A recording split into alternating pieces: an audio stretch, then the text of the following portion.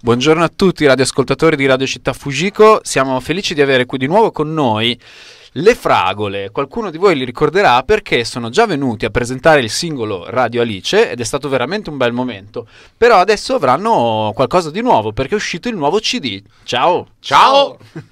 Sì, è uscito a fine 2018 il nostro album Mare Mosso. Ci chiedono perché questo nome, perché in realtà è nato all'ultimo momento il nome e rappresenta lo stato d'animo in cui eravamo, in particolare in cui era Marco, perché durante la fase finale dell'album, per chi non avesse mai chiuso un album, le band di solito sono cariche di cose da fare, fra incisioni, arrangiamenti, cose da sistemare, la copertina, i bollini SIAE. Tensioni su tensioni. Esatto, a un certo punto Marco ha sbottato: sono un mare mosso. Abbiamo catturato questo termine, l'abbiamo legato, appunto una parola sola, un neologismo, perché rappresenta uno stato d'animo nostro, perché eravamo pieni di cose da fare, ma che secondo noi rappresenta anche una sorta di vita interiore. Non è un mare mosso negativo, il movimento delle onde del mare è qualcosa di naturale, e così anche nelle nostre vite, quando ci sono degli sbottamenti emotivi, amicizie, amore, vita personale, lavoro, comunque significa che c'è qualcosa che si sta muovendo. Nelle nostre canzoni, oltre a tornare proprio in più brani il mare, proprio fisicamente il mare d'acqua, anche questa metafora rappresenta appunto gli sconvolgimenti dei rapporti fra le persone, ma anche i moti in strada. Ci sono alcune canzoni che parlano di rivolte sociali, ma anche appunto di situazioni di immigrazione che quindi devono affrontare il mare mosso. Quindi ci è sembrato un termine che rappresenta alla perfezione questo album, fa da filo conduttore. Beh, bellissima questa cosa, perché quello che poteva pensare una persona che non vi conoscesse è: LeFragole è un nome leggero, ma in realtà ci sono testi impegnati e passiamo da le onde del mare alle onde sonore, perché oggi ci farete sentire qualcosa. Vi vedo armati. Sì, siamo armati, non per chi è a casa non ci può vedere, in realtà siamo armati solo di una chitarra e delle nostre voci, quelle forse sono più pericolose. Vi facciamo sentire un brano da Mare Mosso, che in realtà fa parte anche di un nostro spettacolo Bologna FM, in cui raccontiamo in forma radiofonica la città di Bologna, e questo brano appunto è stato ispirato da una visione che magari i bolognesi hanno avuto anche loro, ovvero un artista, un pittore che sta sempre in via Indipendenza e ci ha catturati perché questa immagine, perché lui di solito osserva i portici davanti a sé, poi col pennello sulla tela li trasforma in paesaggi esotici, montagne innevate, spiagge assolate, e ci siamo immaginati come cosa potesse succedere quando un giorno il suo sguardo viene catturato da una ragazza e da allora ritiene che quella ragazza per lui sia il vero capolavoro. Il capolavoro.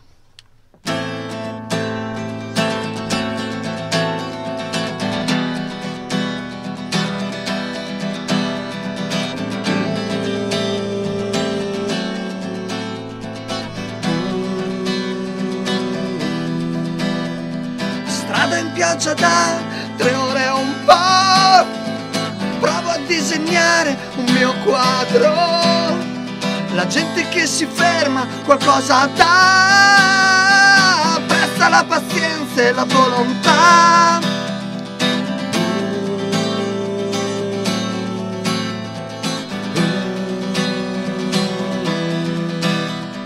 Vapore e latte di centro città, passanti ombragli aperti e chissà. Mi chiedo dove andranno di fretta, ma ognuna ha le sue storie e verità. Ti do quel che vuoi, disegna per me il centro di Bologna e le 2 torri. Che scusa inventai, risposi al vecchio turista. La pioggia al foglio bagnerà da un portico, guardo e ricopio, ma dolcemente lei passò davanti a noi ed era già un disegno ormai. La mia mano mai così accarezzò il corpo di una donna e quel suo sguardo. Nella strada vuota lei, solo lei, e mi guardò, son certo e so per certo c'è stato un attimo fra noi.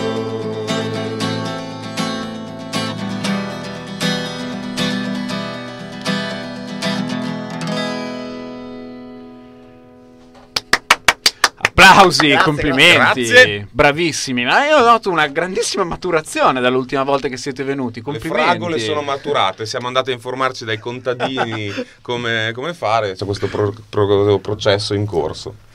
Ci hanno modificato. Esatto, non usiamo GM. La città abbiamo visto. Esatto, Bologna Sì. ci ha fatto maturare presto. Bologna ci ha fatto maturare, presto faranno una marmellata di noi.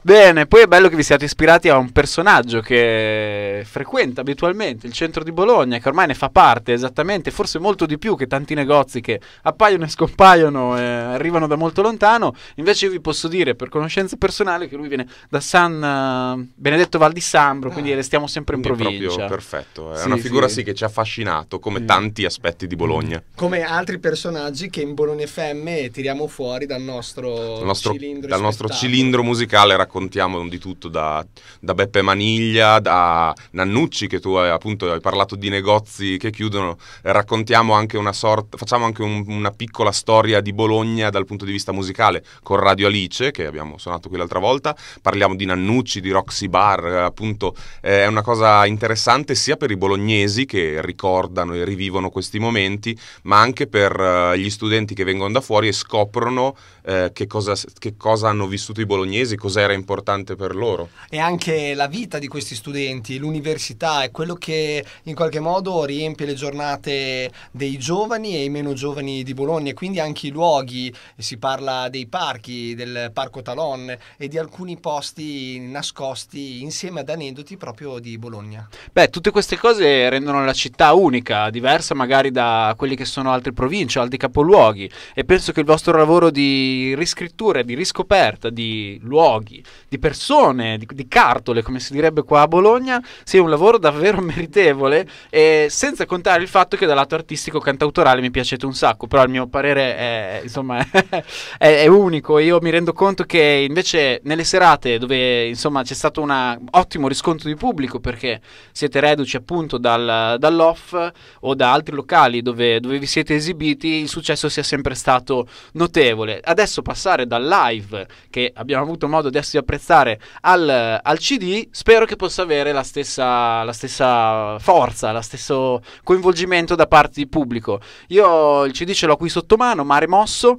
e oltre ad essere, sono molte tracce, questo vuol dire che vi siete dati da fare parecchio. Sì, sono 19 tracce, in realtà 18 canzoni più un bonus che fa da cornice, ma lo scoprirà chi lo acquista. E come si può trovare? Avete un sito? Abbiamo un sito www.lefragole.net, abbiamo i social, quindi ci potete seguire come potete immaginare su Facebook. LeFragole, scritto tutto attaccato, se no trovate un sacco di siti che vi fanno ottime ricette. LeFragole, scritto tutto attaccato. I distributori digitali ce l'hanno tutti. Esatto, quindi i vari iTunes, Spotify ci trovate lì, e ci trovate ovviamente nel modo per noi nel modo preferito, ci trovate alla fine dei concerti in cui potete anche incontrarci, chiacchierare con noi, e ve lo passiamo a mano, che rimane per noi il modo più piacevole, perché abbiamo occasione di confrontarci col pubblico. So che avete in cantiere diverse date, fra l'altro anche di beneficenza, me lo dicevate a microfoni spenti, quindi invitiamo a tutti i radioascoltatori di andare. Puoi ripetere il sito? www.lefragole.net e la pagina Facebook LeFragole. Perfetto. Grazie ragazzi di esserci venuti a trovare. Grazie a te. Grazie, ciao a tutti. Ciao a tutti e mare mosso a tutti quanti. Ciao. Ciao.